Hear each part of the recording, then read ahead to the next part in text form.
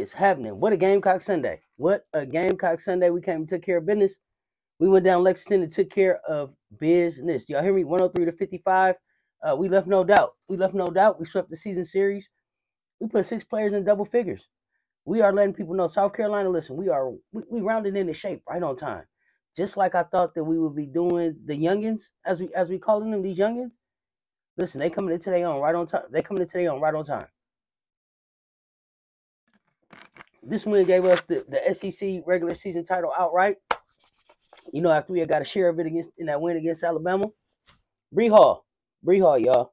Bree Hall led us today with 18 points. We have Malaysia follow up with 17. Sanaya Fagan, career record. 16 points, 5 blocks, okay? We led from the tip. We didn't look back, okay? We dominated. And we did all of this with Camila Cardoso still resting. Did y'all hear what I said? We did all of this with Camila Cardoso still resting. That means, listen, we're going to be beyond the problem. We are going to be beyond a problem. We had 32-10 advantage in points off turnovers. We had 17 fast break points. We blocked 10 shots. We are throwing a block party every game. It's one of the best things, one of the best kept secrets about South Carolina is the block party that we throw every game. Seriously, it's underrated. Nobody's talking about it, but anybody will get you a block in South Carolina. Please pay attention, y'all. It's fun to watch.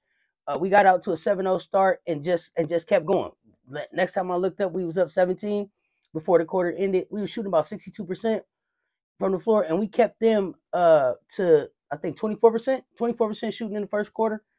We blocked 6 shots and forced 7 turnovers to open up a 25-8 lead on Kentucky. By halftime, we were up 20, and we had got 11 from Malaysia right then. Lay with the butter had a great game. And I like the little feistiness at the end with Russell. Listen, you know, on the road or at the crib, you know, we're gonna stand on business. I don't know what was said. I like a little trash talk, a little fieriness. Maybe we'll see him again in the SEC tournament. Nothing personal, I don't think, but you know, good to see a little trash talk back and forth. I like that. It keeps the game spicy. I like it. But we were just really efficient today. I love that. We were 8 for 12 from beyond the arc, and we made free throws. We only missed 2 free throws today, y'all. 19-21.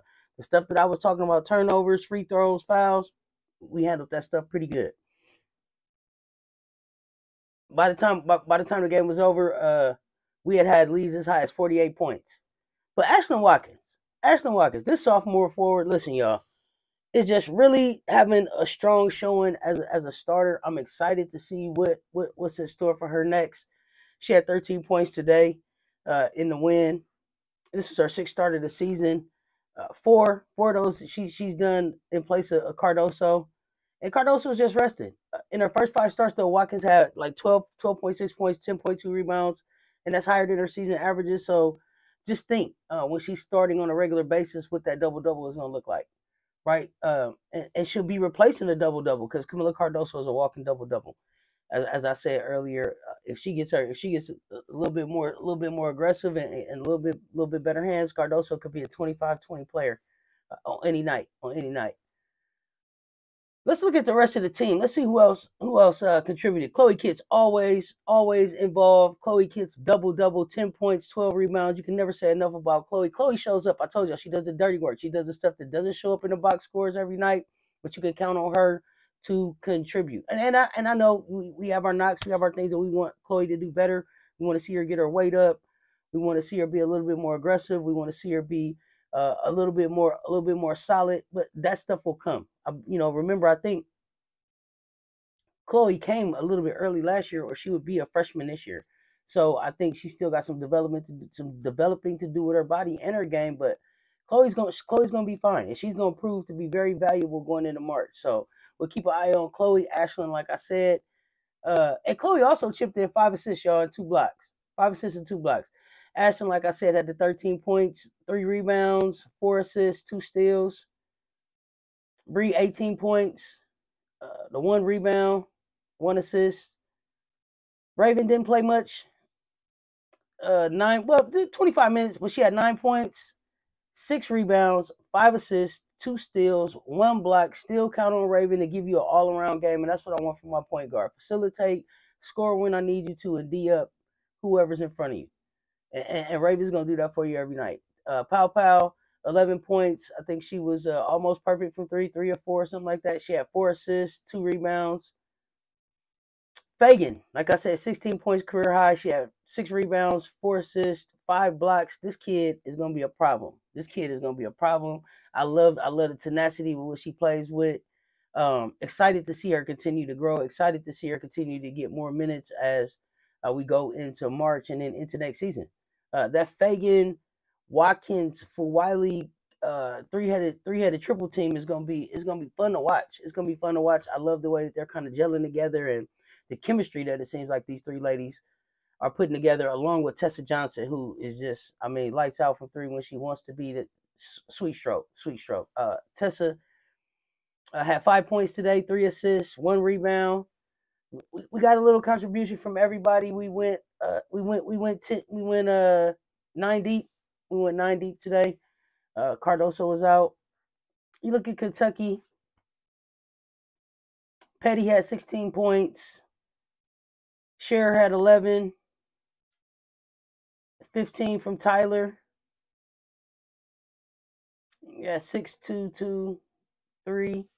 And then a couple that didn't score. They just never really seemed like they got into a rhythm. Like I said, when I talked about them before, they can be a scrappy defense when they get going. But again, based on how we played them last time, I didn't expect a real tough matchup.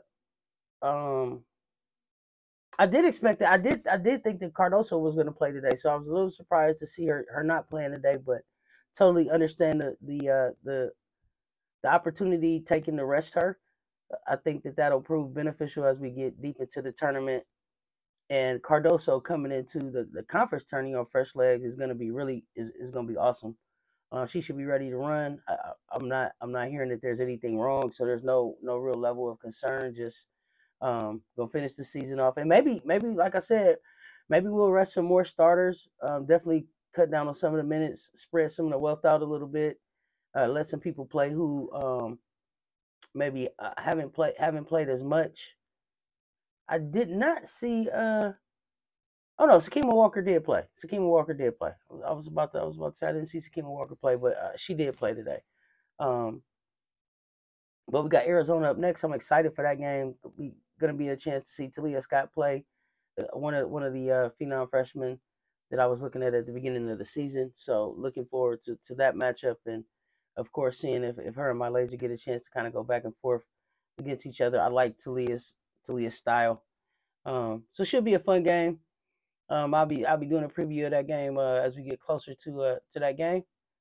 But just wanted to check in with a quick recap of the 103-55 beatdown that we put on the Wildcats today, going into the last week of the season, and then we'll be getting ready for this conference tourney. Let's get ready to turn it up, Gamecocks fam. But that's it. That's it, y'all. Like I said, I'll be checking in. Coach and I'll be live tomorrow night at 9. We'll be catching up on everything women's hoops, and just having a good old debate about whatever is going on. You know, bring some topics y'all would like to talk about. Like I said, we got a few polls up on the community page. Be sure to check those out. We are still on our push for 1,000 new subscribers to the page before the end of the month. So if this is the kind of content that you like and you enjoy these type of conversations, please make sure that you go ahead and hit that subscribe button, ring that notification bell, like the videos, and share the conversation. Stay engaged in the comments. We are always back and forth, continuing the debate, even when we are not live or sharing videos. But until then, stay tuned. Talk soon. It's your favorite auntie with Uncle Tendencies. I'm out. Peace.